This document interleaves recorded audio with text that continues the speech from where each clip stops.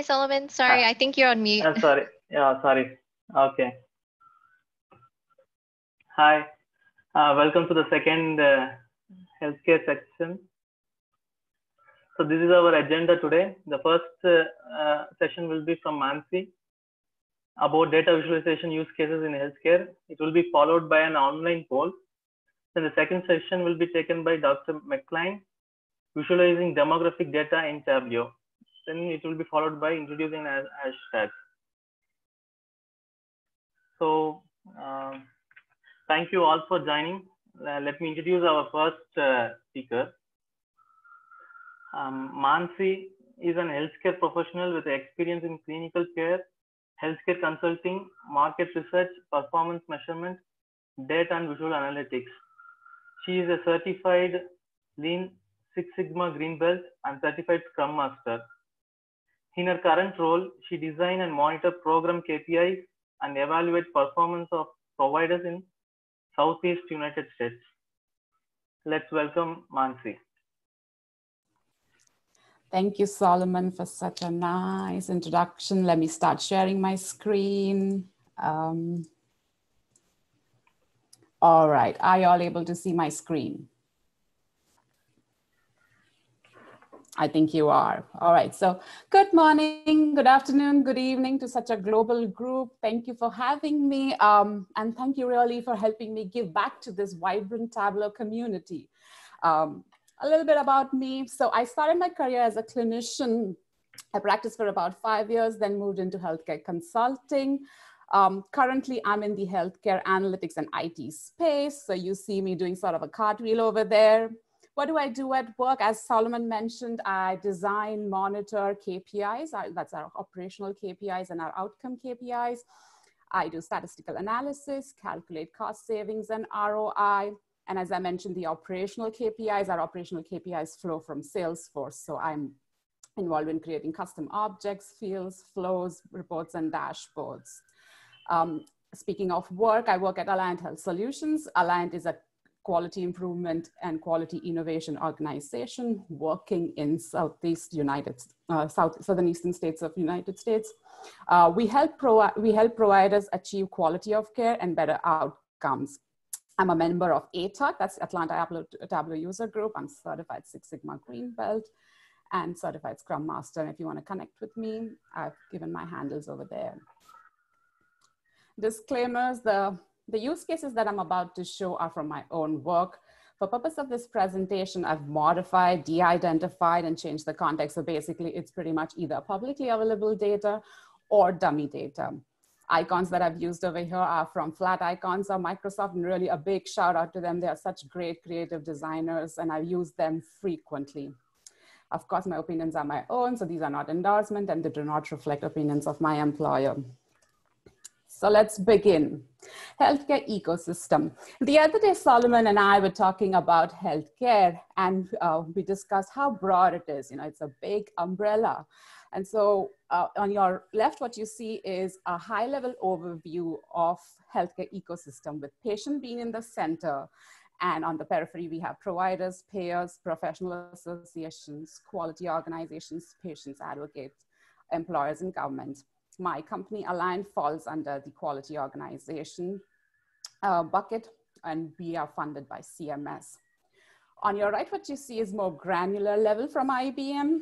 And so they're sort of embracing the domains and the subdomains that contribute to healthcare.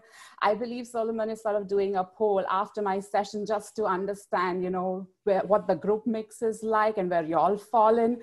But I'm pretty sure that, you know, you'll be probably following in this umbrella and, you know, making healthcare better.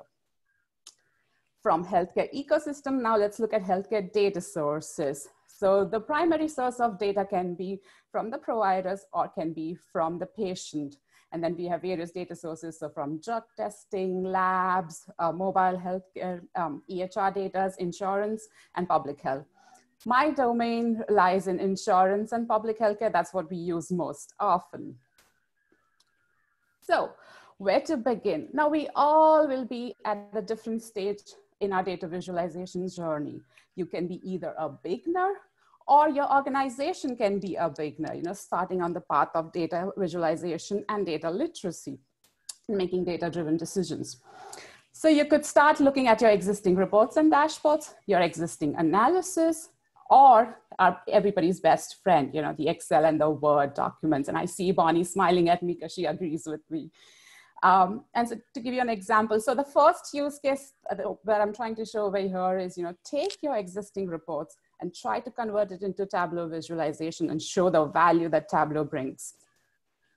This is an example of my 12-page report that I had that talked about the demographics. So we do diabetes self-management training for patients. So there were two parts to it. There was the demographic analysis, understanding what the demographics of the patients look like. And then how was the patient activation? So before class and pre and post class, whether there was an increase in knowledge, skill, and attitude towards managing their care. So what I've used is I've taken basic demographic data, put it up in Tableau. I've used big action numbers, and you see a bar chart that displays they're split by gender, by their education, their health condition, and most of the people who attended the classes had type 2 diabetes. The second use case is, if you remember the healthcare ecosystem that I showed, in any healthcare system, patient or the customer is the center or the focus of your work. So that's the voice of customer in terms of Lean Six Sigma. Where would you get your patient feedback? That could be from patient surveys. You could also get your feedbacks from focus groups and interviews. You can get your feedbacks from ratings and reviews.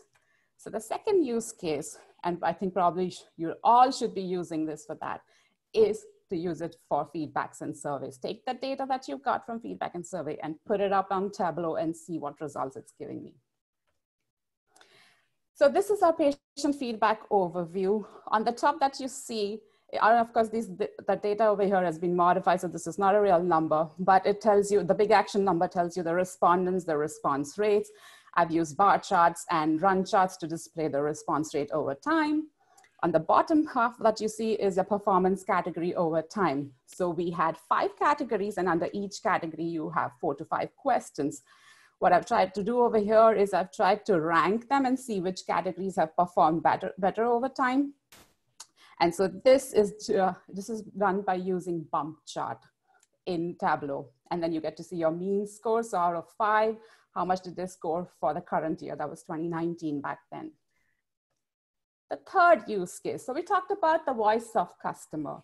Let's look at voice of process. So what is my process telling me, or what my data set is telling me? Now, it can be depending on your domain, it may differ, but generally when we are looking at voice of process or your data set, we look at your frequencies. We look at the spread of data, the mean, median, mode. If you have a longitudinal data set, then we look at the time series. We look at your rankings, so your top end, bottom end, your ratios, proportions, your deviation. So it could be deviation from your target. If you're doing predictive analysis, then that would be deviation from your expected values. You could use correlations. You could use nominal comparison. So that's basically cutting data by dimensions. And if you have geographic data, then you can look at the prevalence or the spread and identify the areas with most in need. So the third use case is data exploration. And I cannot emphasize how Tableau is useful in doing data exploration. Whenever I get a data set, my first thing is to put it in Tableau and see what it's telling me, you know. So if you're not using it for anything else, please use it for data exploration. So to quickly go over that, so for spread of data, I typically use histograms. However, my favorites are box plots. It gives me a great insights into spread of data, how they're compared against each other. Where's the mean, where's the median? So over here, the mean is 53. It's slightly above the median. So the data set would be sort of centered on the left. So it would be a right tail data. And it helps me identify the outliers. If you have longitudinal data, put it up in the run chart and it will give you your longitudinal trend. I've also used Tableau to create Pareto analysis. So Pareto analysis is your 80-20 principles. So as in for many events, roughly 80% of effects come from 20% of causes. So on your y-axis, what you're seeing is our prices. and your x-axis are your subservice and prescription categories. And so I've lined them up and I put it up on chart. And the line that you see is the percent of total. So what you see from here is 80% of the cost come from close to 20% of the categories over here. So if I were to draw a line over here, approximately 10 subcategories and service categories are costing us 80% of that bulk. So that helps, you know, that this could be used in your work where you're trying to understand what is contributing most to the effect. You can use Pareto analysis for that. I've used control charts. Control charts help you identify common cause versus special cause variation. So this is pretty much, so what does that mean is if your point is about 3 standard deviation from the mean, so this is your upper limit and your lower control limit, there is something happening which is special or different than the usual one. So I can right over here see that this point is way above the 3 standard deviation.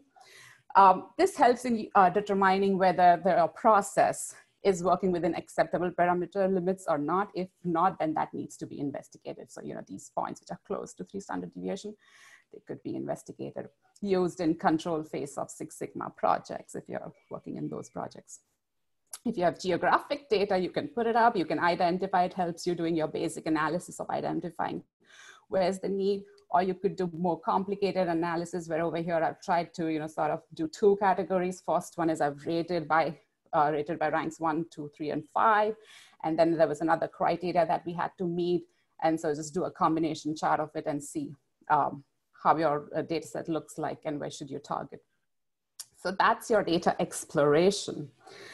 The 4th piece that Tableau really helps out is in doing market research and insights. And of course, this is secondary research. Your primary research is when you go and interview, but the secondary research is from the data sets that you have.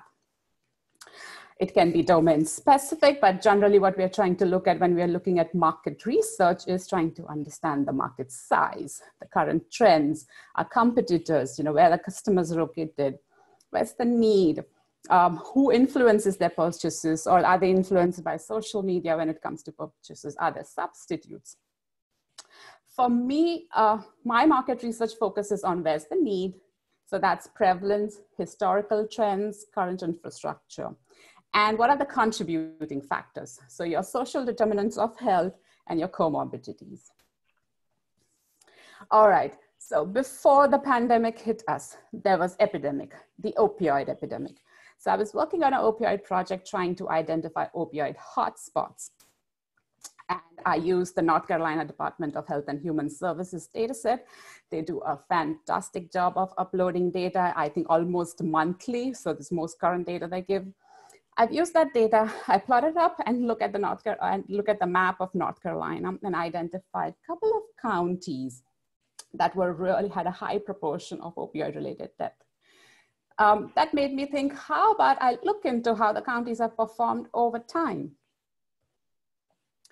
So looking at this, I'll start with the bottom half. So I picked up those counties and I sort of did a run chart on them to see how they performed over time. You see almost all of them are showing a slightly higher trend followed by a dip, especially Mecklenburg and Guilford. If you see, they both started at 11. I believe even Wake was close to 11, it's around 10. So they all started, they went up, and then now they're showing a downward trend. For purpose of demonstration, I also used the Viz in animation chart. It's a great feature, I love it. You know, where you can trace the point throughout the time. And so this is what I've done for Mecklenburg, where, you know, it started low and then went up, and then now it's somewhere close to 100 over here. So based on this, I thought, you know, how about we see how the state is performing? And so I look at the state trend and I see the same pattern over here. There is a sort of, you know, from 2013, there was an uptick, crazy uptick, and then it went down. So you could ask questions from your data. You know, what happened in 2017 that it started showing a decrease? You know, what interventions were done, and can we use those interventions in other states, you know, in other places to bring about better outcomes? And then we worked on that and find out outcomes. And then for purpose of presentation, I'll just stop here for the market research piece. The fifth place, right. So what happened, your descriptive analytics to understand what has happened. Why did it happen? That's your diagnostic analytics. And what will happen is your predictive analytics. So that's basically your stats. You're trying to understand your associations, your predictors, your forecasting. All right, so coming back to my lovely box plots, I love them. So I tried to understand the cardiovascular death rates in the United States. So I took the data set and plotted up in Tableau. So on your y-axis, what you're seeing are death rates. And on your x-axis, what you're seeing are states. And the circles over here are the counties within the state. And the red line over here, which is about 15, 14, that's the average death rate that you're seeing. And so this helped me quickly identify a lot of counties were poor performing. Look at the rates of greater than 3,500 rates. And then, I could identify, like, look at Rhode Island, they were all good, similar, somewhere around 1,400 below the average, national average. And if you look at Mississippi, where we were trying to understand what was happening, you can see, most of the data points are above average. So we looked into Mississippi, plotted it on the map, same thing, identified areas where there were high death rate. And then we all know cardiovascular death doesn't happen in isolation. There are risk factors for that. So that could be diabetes, obesity, or physical inactivity. That got me to thinking, how about I see if there is a correlation? So my question was, is there a correlation between cardiovascular deaths and diabetes? I put it up, I used a correlation matrix in Tableau, and I looked it up. And I see a positive trend over time. A positive trend between cardiovascular death and diabetes percentage. So that made me think, are there other confounding factors? So is correlation between cardiovascular death, and there are other variables that are there in my data sets, and are there confounding factors? So on your y-axis, what you're seeing is cardiovascular deaths. And on your x-axis, I've taken up the other variables that I had in my data sets. So that's diabetes, obesity, physical inactivity, if the patient is greater than 65 years old, air quality, and medical eligibility. Now, when I look at this data, I see a positive correlation. It's trending in a positive, it has a positive slope, whereas age sort of didn't have a slope, it was a flat line. So what I did was, my hypothesis was, diabetes and cardiovascular deaths are correlated. I started adding all the variables into it. And of course, this was done in SAS. So I tried to identify confounding factors. I compared the BX, that's diabetes percentage, and I added other variables to that and created a multiple regression. If the regression coefficient of diabetes sort of changed by 10%, then I considered that variable as a confounder. So using that, I got this result. So your multiple regression equation is your y predicted is beta naught plus beta 1 into x1 plus beta 2 into x. And then if you have multiple variables, you can keep going on. When I ran this analysis in SAS, my model was statistically significant. My R square was 0.42, not bad.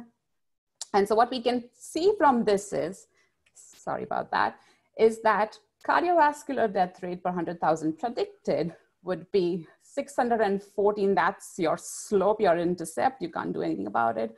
And then 31.62 into diabetes percentage. What does that mean is a unit increase in diabetes percentage over here is associated with 31.62 unit increase in cardiovascular death per 100,000, holding physical inactivity as constant. So the second half of analysis was done in SAS, but Tableau really helped me understand which variables I should pick and put it into my model. And speaking of future, forecasting. Now here, everything is done in Tableau. You don't have to use another software for that. So I tried to understand deaths related to diabetes over time. And I used Tableau's forecast function. Tableau does a good job of describing the model. So if you see over here, the model quality was okay. That's fair enough. And my MSAE was about 0.44. So not bad either. And so to summarize what we've looked into, we've been quick. Where to start? Start with your existing reports and analysis. Try to see your voice of customer. Get that data set, plot it in, and see what your insights you're getting. That's a big thing. You should be really focusing on that. Voice of your process. Take your data sets and explore your data. You can use it for your market research. And of course, you can use it for your descriptive diagnostic and predictive analysis. As you move through your journey, you feel more comfortable. You can start using it for that. And I think that's about it. You can connect with me using my handles. And Solomon, again, thank you so much for inviting me. And I really appreciate you starting a group that's focused on healthcare. So big thank you to you. And I'll stop sharing.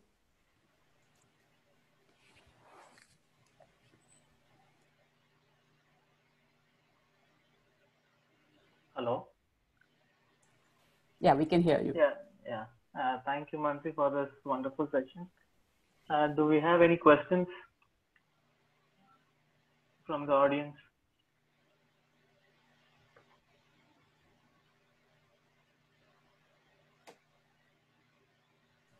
Oh, I see. It's Bonny's county. I feel you.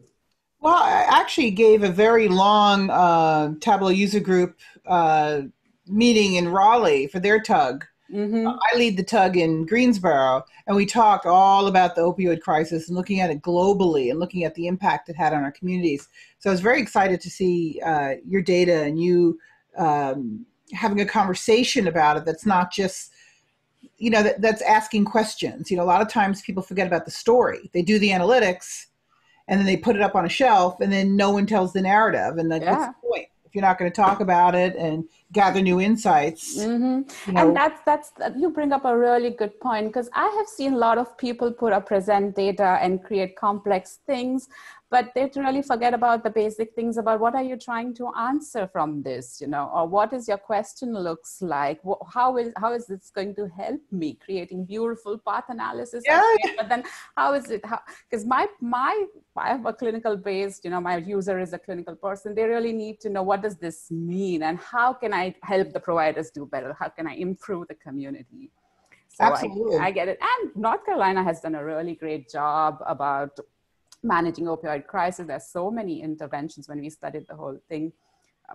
Well, we're killing everybody with COVID right now, so it's a hot mess. But it's when you work in your community, you can actually go get data pretty readily because they want help. They need people to look at the data. And I like what you were saying, because it's perfect segue when you were talking about the question and the narrative. And, I kind of rolled back my presentation to kind of like level set everybody with, it's great that we're all experts in data analysis, but, we have to kind of go back upstream a little bit before we, bring powerful analytics to the public. Yeah, you are absolutely right. Solomon, do we have any questions? Right. I think we can take the questions to the last. Okay. Let's move on to the next session. I think even the poll, we can keep it to the last. We'll go to directly to the second session. Dr. McClain.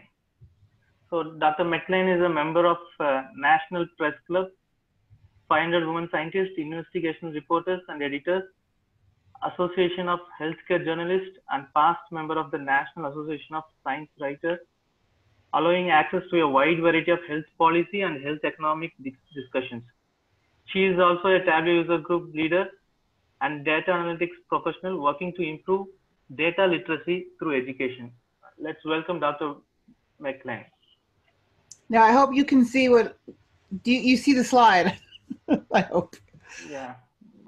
So basically, I like to start with a slide to remind us what we're doing, right? We're looking, seeing, and then we're coming up with observations, we're coming up with narratives, and sometimes, we get lost in the purpose of what we see. And this applies to us as a user of data and a creator of data.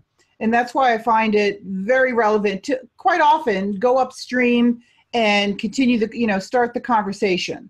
So unfamiliar visual data.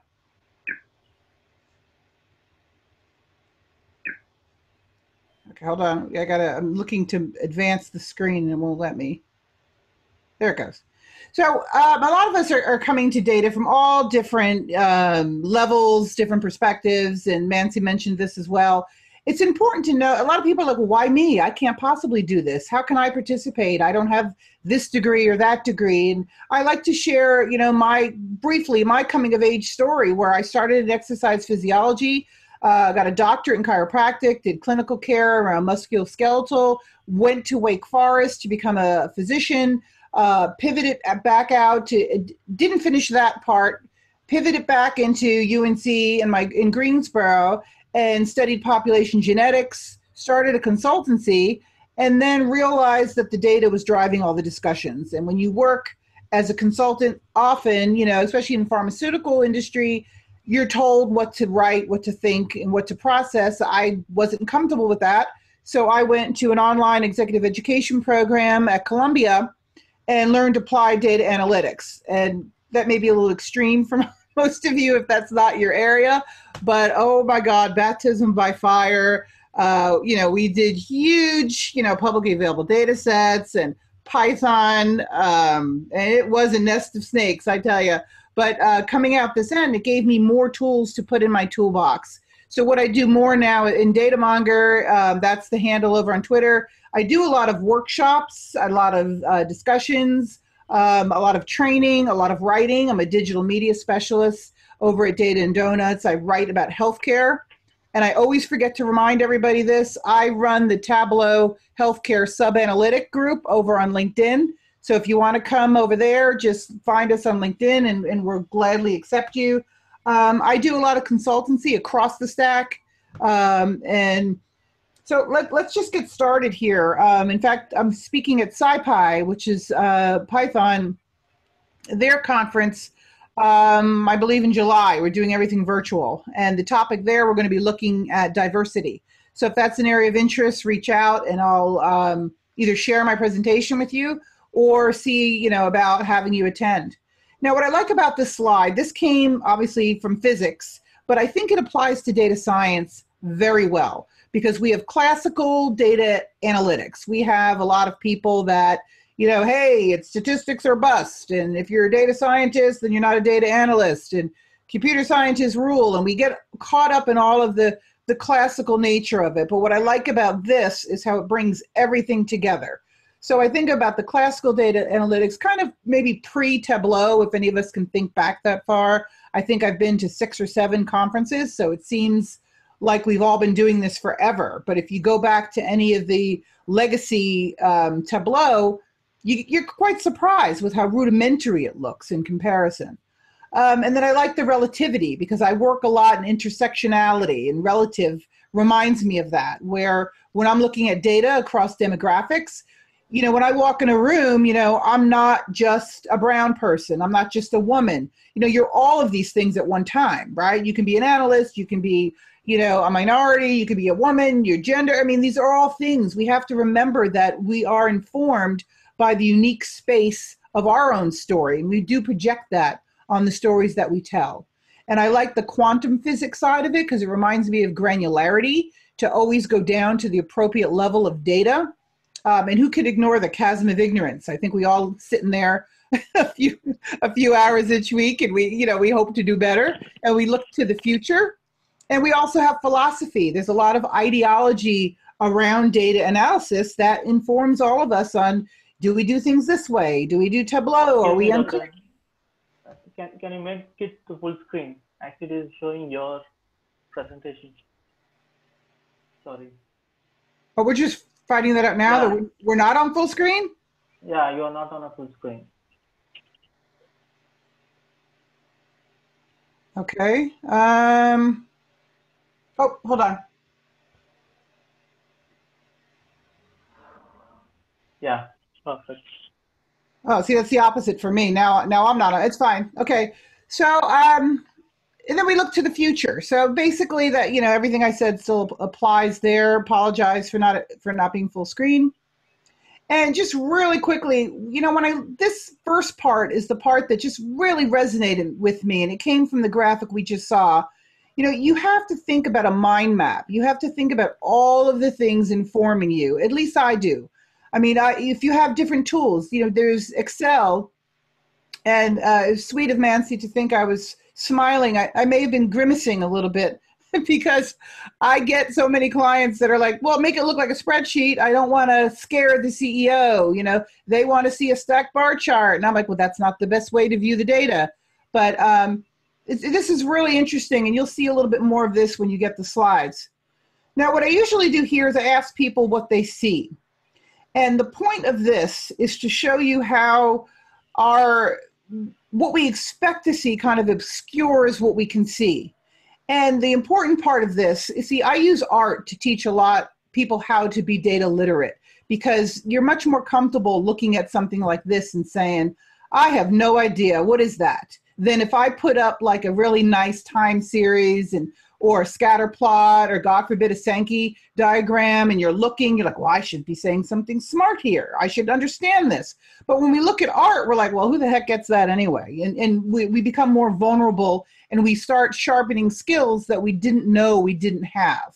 The most important thing about this image, which I'm going to reveal to you in a minute, is that once you see what it is, you cannot unsee it. You will never look at it again a different way.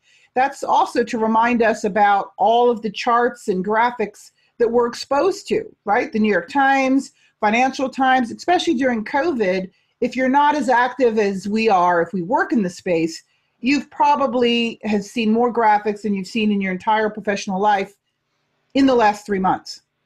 So the reveal here is this is the Dallenbach cow. And the reason he's so important is because this was used to teach aerial fighter pilots how to look at landscapes. And they began with something as simple.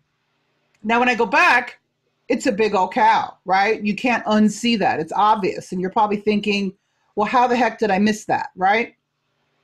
So we're going to move now. And another thing, this is Karnofsky. And what I like about these slides, and I'm going to fly through these. Usually in a workshop where we're learning how to do this, we take more time. But I only have a little bit of time with you, and I want you to get a lot of different flavors of what it's like to work in data viz. So these Karnofskys are very interesting because they put on filters. He builds filters into his work, and we put filters in there too, whether it's a bias or whatever you want to call it, our cognition biases, we have filters. So when we look here, if you look real quickly, you can see the big animals, right? Well, if you look again, now more things are revealed. This is a different filter. Maybe it's a different bias, a different experience, a different data set. Maybe you have a different directive from a higher up that wants to see a certain thing. And you can see, depending on your filter, different things are revealed. And this may be like a dramatic way to inform you, but it's also important to ask yourself, what is your filter? And before I shoot over to my Tableau slides, I'd like to share my buddy here. This is John Winthrop's wife. You probably were hoping to see her today. No. The important thing about her, and in healthcare, Yale uses art to help train their medical students, and I work exclusively in healthcare, so I found this very useful. And normally, if we were together and able to interact and speak, I would ask you to describe what you see. So what I'm going to do is be a spoiler alert and tell you what dozens and dozens, possibly hundreds at this point, have revealed. So what they tend to notice is the blue. Sometimes they talk about the fabric of the gown. They talk about the chair. She's holding nectarines. She's got a jaunty little bonnet on the top. It's got the little red and white curls. And, and if we think we're really observant, we're going to say, wow, look at the necklace and look at the bow. And let me tell you what we don't hear. And I don't know if I've ever heard it. Nobody talks about the mahogany table. And if you look at the mahogany table, it is quite elaborate. There's a beautiful reflection. You can see the painting exquisitely mirrored back towards you. Now, in a beautiful picture of the portrait of, John Winthrop's wife, is that really important? Big deal. I missed the mahogany table. What happens if you're working in medicine and there's a pre-existing condition or there's a lab finding that's particularly critical and relevant to the diagnosis? If that's your mahogany table, there are consequences. So we always use this language when we're looking at data together, is that was a mahogany table. So we need to think about how we mitigate our biases. And I also work, as Solomon mentioned, I'm a member of the National Press Club, and I decided to work independently because when I was asked to go cover medical conferences, they would always tell me, what are you going to write about? I want you to write about this. I want you to write about that. And my response was, if you send me into a conference and, of maybe 15,000 to 45,000 attendees, and you tell me, or it's the same thing as sending me out on a busy street in New York and telling me, I want you to only talk about the blue mailboxes that you see out on the street. Well, if that's my assignment, I'm so busy looking for obscure blue mailboxes that I might miss something very pertinent and relevant to the conference, to the findings, or to the proceedings. So I refuse to write on assignment. I go and I see what's revealed. And a good like art example of that is Ellis Lowry, because he likes to bury these little lampposts in all his pictures. And if I hadn't told you about the lamppost, you might look at the striking man in the figure, which is him. You might look at, the factory, or there may be something else you notice. But once I share with you his pictures, what are the first thing you notice is these lampposts. They're like everywhere. He's actually more famous for his matchstick men, which if you look deeper into the photograph, the picture, the art, you can see the matchstick man.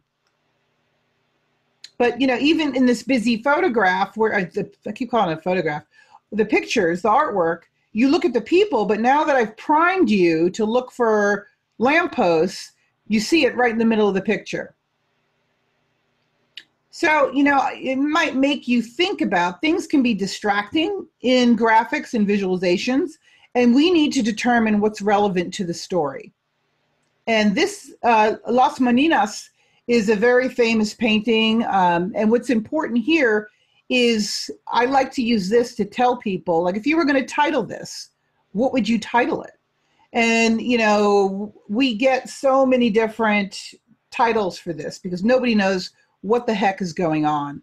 But what is actually going on is it's called Ladies in Waiting. So basically, the point of the story is everyone's attending to the little girl at the middle.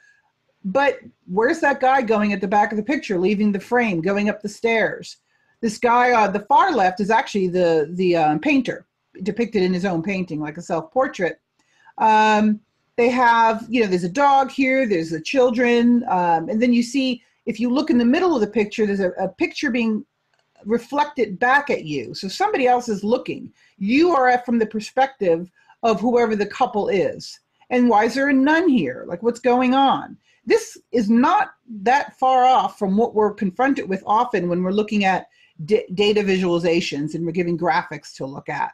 And I was actually brought in to kind of clarify a lot of the error around the COVID-19 crisis about the data that was distracting people. And I used this photograph to kind of calm everyone down and get them to pay attention.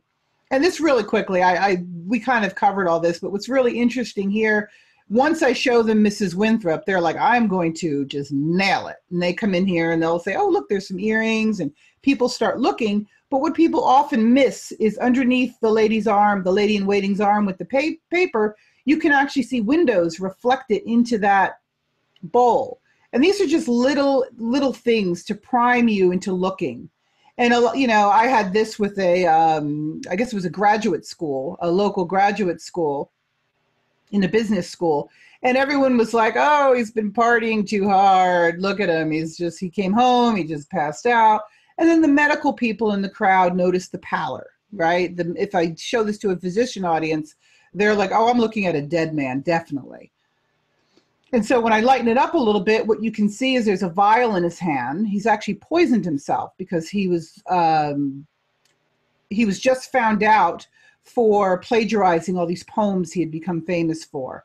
So, when we look deeper into pictures and don't project ourselves, we might become more enlightened and see more of what we're supposed to see. So, I always leave this for people. When you look at an image, you want to know, was anything left out? Is there anything else that you want to know about that graphic, that information presented to you? Write down specifically what you see. If you cover up part of an image, would you describe something differently? Is there something there that you're missing? Look for something unique every time you see something.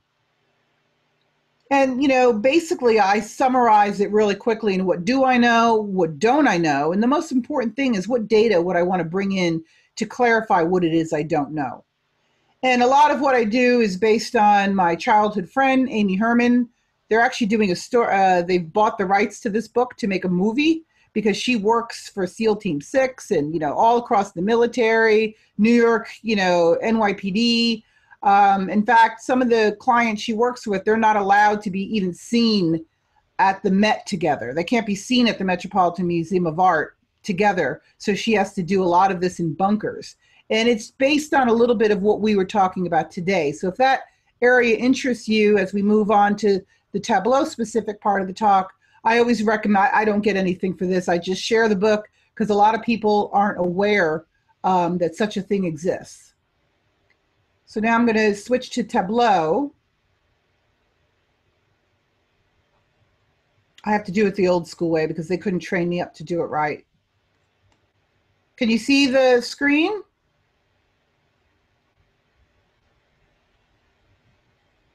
I'm thinking no, because I can't hear anybody. No, not it. Okay, hold on. I'll get it. All right, I gotta swap. It worked before. Let me try again.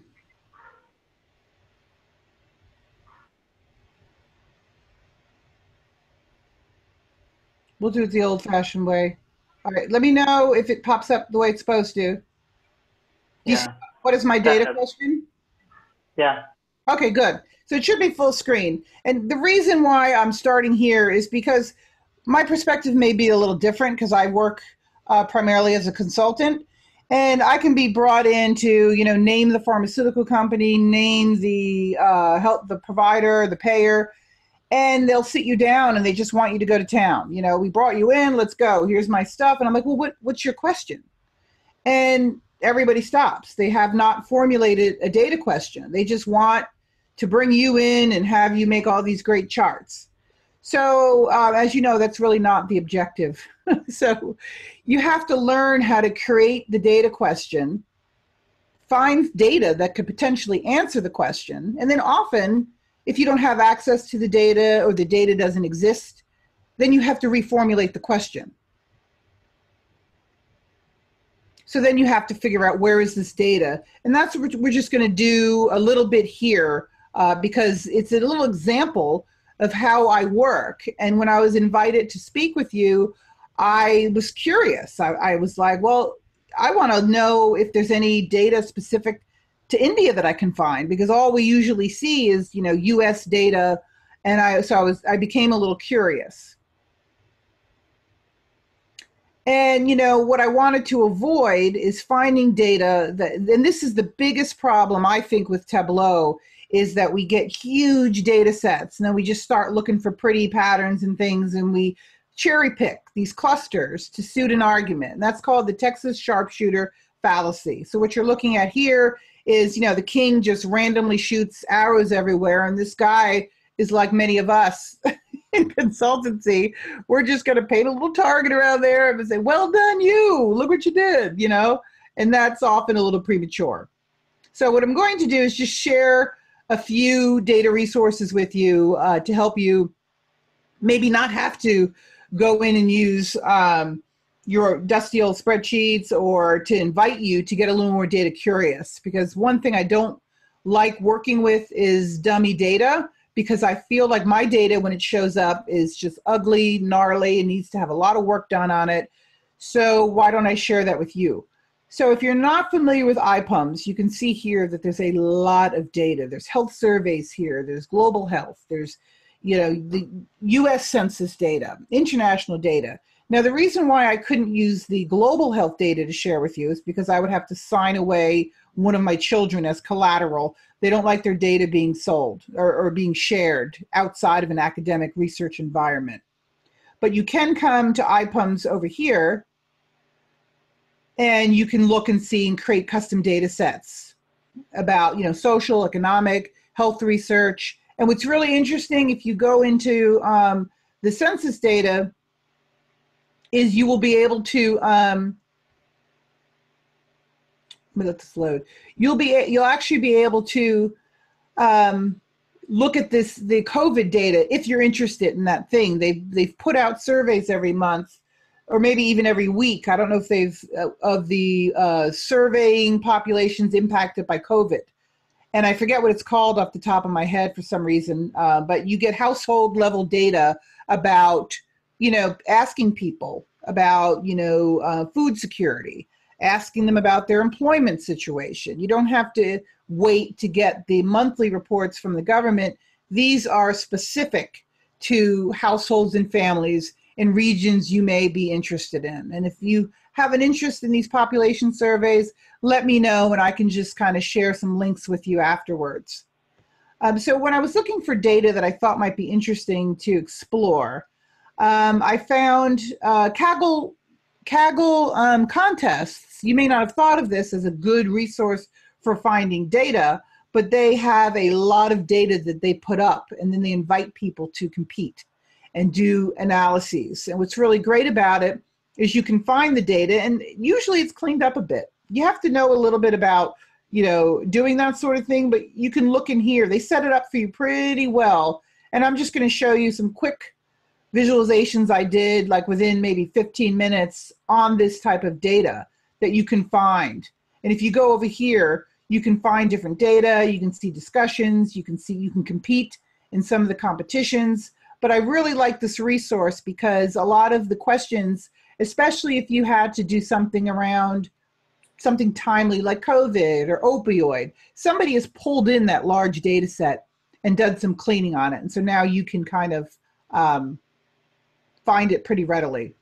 And I didn't focus much on Tableau Prep because it's not the point of what we're talking about, but it is a powerful tool when you're working with large data sets. You can do quick cleaning data. And the reason I share it, if you have access to it, is because anything you can do before you get into Tableau will make everything more efficient. And it'll take the hard work of joining tables and fixing things that you might want to change. It'll take it upstream to actually pulling it into Tableau.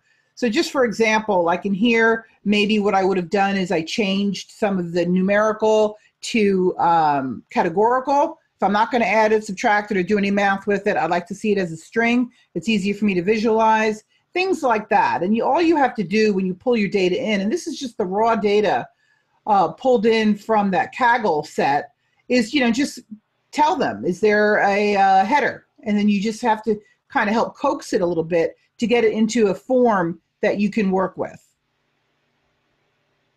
Another resource, I hope this is going to load. I don't know if it's going to load or not. But another resource is ArcGIS, which you may not think of when you're trying to find data. But what you can do if you have access to ArcGIS is you can go in, create some of the mapping, and then you can output some of this data. And look how valuable this data is. If you want to go into a state area, right off the bat, you can find out some high-level information. And you can also customize this. But, depending on the region that you want to look in, you can get data that you can use, and then you can export it out.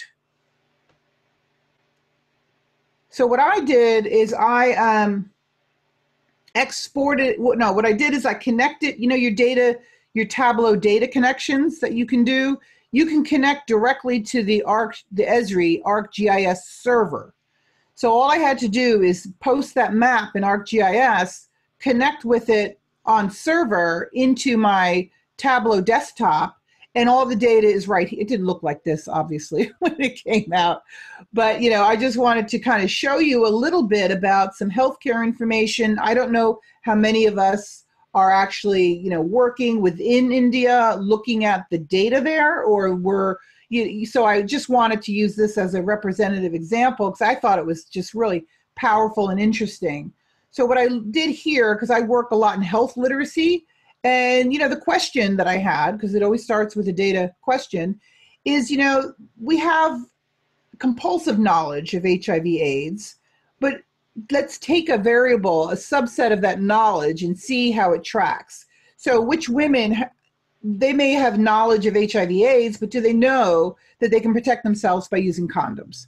I mean, I felt like that was a really interesting question to ask. And you can see, you might want to know more about these people. You can create a more juicy story here in the tag, but I just thought this was super interesting because I did women here, and then we did it by men, and you can see patterns. Definitely, you can see patterns along like what populations may or may not be disseminating the information equally.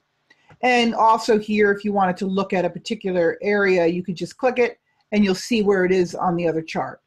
So, I mean, this wasn't something I made like super professionally. It was just something that I wanted to share just to show you how easy it is to get granular on data that you might not even know you had access to. And this is another one. I don't usually cram this much stuff on things, but I just thought it was really interesting because I was originally going to talk more about cluster analysis because I came to it late in life, like I was maybe last week years old before I started using it in a compelling way on my large data sets. But all it's telling you is that these types of numbers have more in common with each other than they do with the other, data points in the data set. So you can start looking at the clusters and trying to ask different questions, like where are these people? Where are they from? What can I learn and where can I dig a little deeper? And I think I set this up just so we could look real quick. Yeah. So now you can look, and you can look up at the top too. I don't know if you can see that really well, but we're also looking at contraceptive use by modern family planning. Because, we want to look at death rates, mortality rates, birth rates, and we can also look at the same time we're looking at that, we can look at the percentage of the population using contraceptive and able to plan families. We can look at neonatal rates, and we can just set things up like this around our questions in a visual way that's more compelling than just sharing a spreadsheet. So, I wanted to end a little bit about where we started, kind of with the art side, where we think we're observing and we think of perception, but they're not really the same thing. If we're trying to be perceptive in our data, we need to use all of our senses, right? We need to be looking, and we need to be curious, and we need to look and see what's there, what might be missing. And we also should be aware of our inferences. Where are we inserting our opinion versus grounding it in data? Where can we find the data? How can we articulate these observations using data that we can confirm? Maybe we can't confirm it visually, but maybe we can have, a spreadsheet. Maybe we can have other information available where people can dig a little deeper, and we can use a blend of some of these things. So that's all I have for you. I wanted to leave time for us to have, some questions, if any have developed.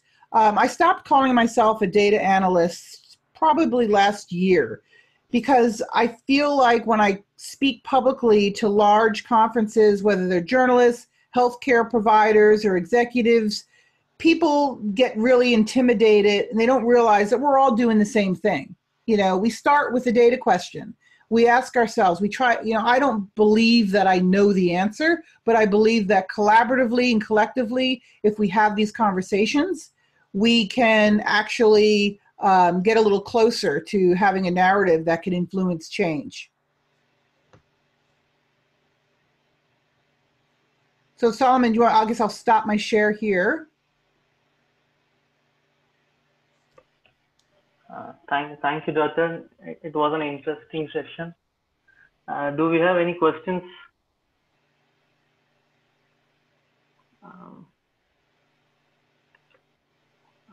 Right now, we don't have any open questions. There are comments, nice sessions. Well, maybe we can ask a question to them. I'm really interested to see how the attendees are actually using Tableau now. I mean, is there, you don't have the little raise hand we don't have the little raise hand guy. No, I think the attendees can raise their hand. Or they can type in the chat. Yeah, they can type. Maybe we have a shy group.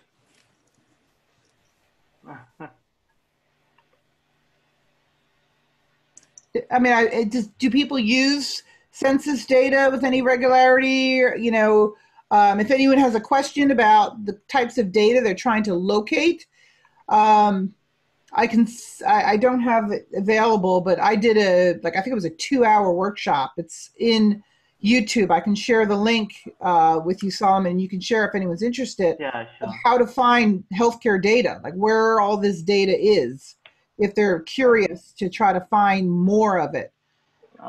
You have consolidated for India too, or is it world data? Well, that's why I included like how I got to India survey data was through the channels that I shared here, through the census portal, through Kaggle. That was the easiest place for me to find free, non-proprietary, and there's huge data sets in there, especially in the ArcGIS Living Atlas. There's questions about, infant mortality, diabetes, heart disease, cardiovascular disease, all of the topics that Mansi was talking about as well. So you know what I'm going to do? I'll share it. You guys, here's what you have to do to get the goods. Come over to the Tableau healthcare subgroup on LinkedIn. Okay. And what I'll do, are you over there, Solomon? Yeah. Because you can share a link to this there, and then I'll share some resources as a follow-up to what we talked about today. Sure. Yeah. Okay, let's move on to the next session. To know more about our audience, let's have a little poll. So the participants has to participate in this poll so that we can know more about you and we can give the correct sessions. I mean, from next sessions onwards, we can find the right topics. I'll share my screen.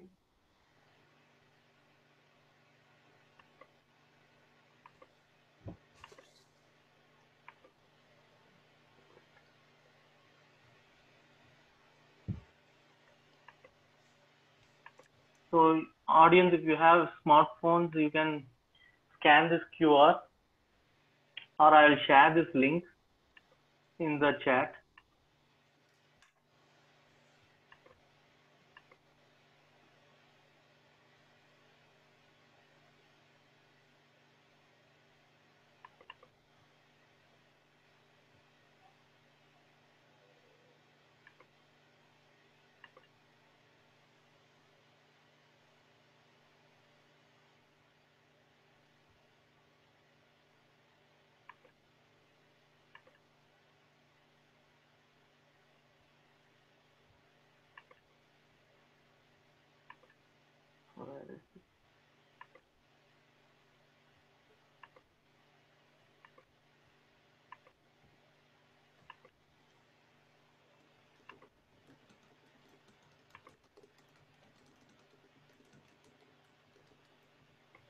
One second.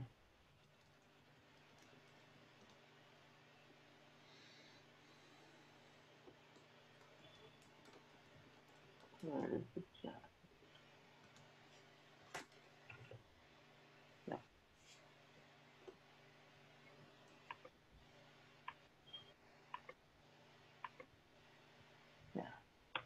Yeah.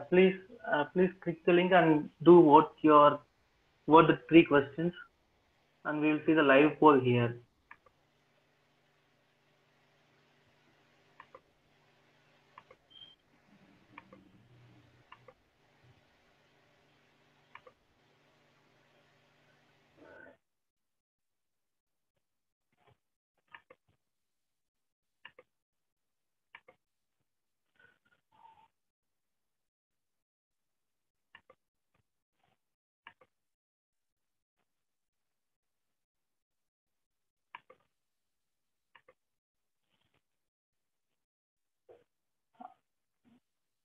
Can all see my screen? Yes, we do. Yeah. Can you see the direct poll? Yes, we can. Yeah.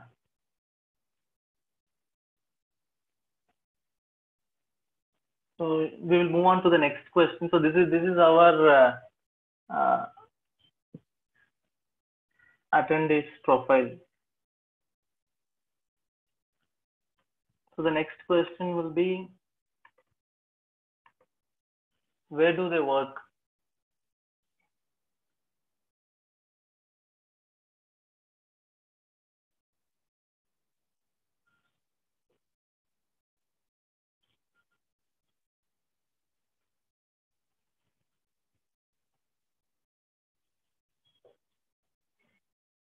I think we should look on to what are the others.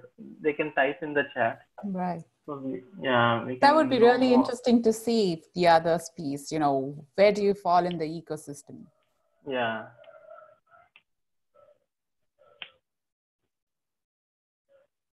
So we have startups, medical device manufacturers, most, and the other academic and research, government.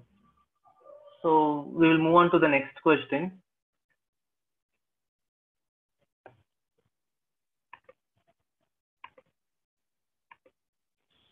So what is their actual background? Are they only on healthcare field, or are they from computer field?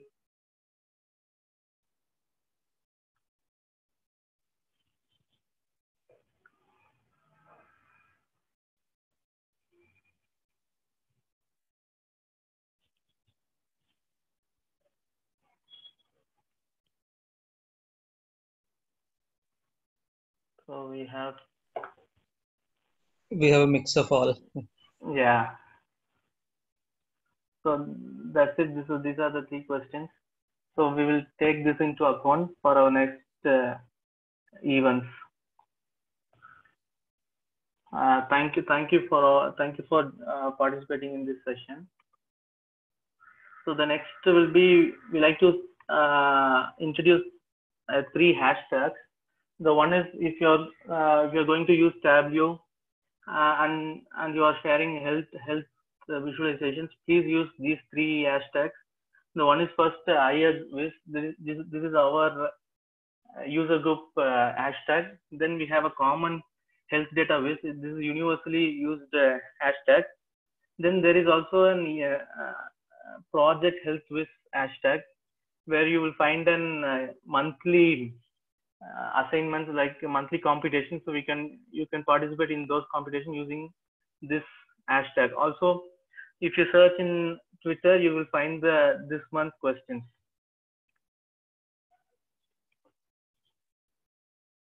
So if anyone of you like to be our next speaker, you can mail me at tsolomon.it@gmail.com.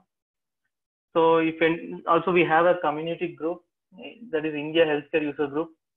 So we would love to join here. So you can scan the QR code to join in our group,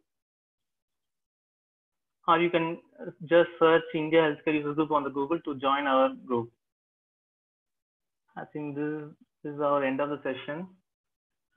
If the participants want to talk, if anybody want to talk, you can raise your hand. So this is your interactive session.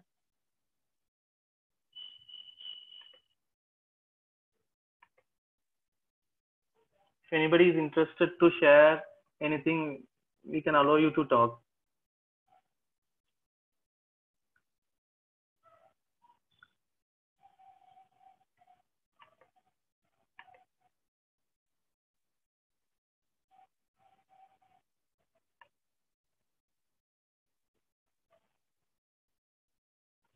I think I didn't get any answers.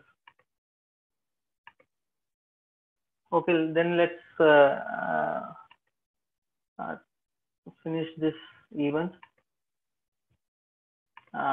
Thank you each and everyone for joining this session. Thank you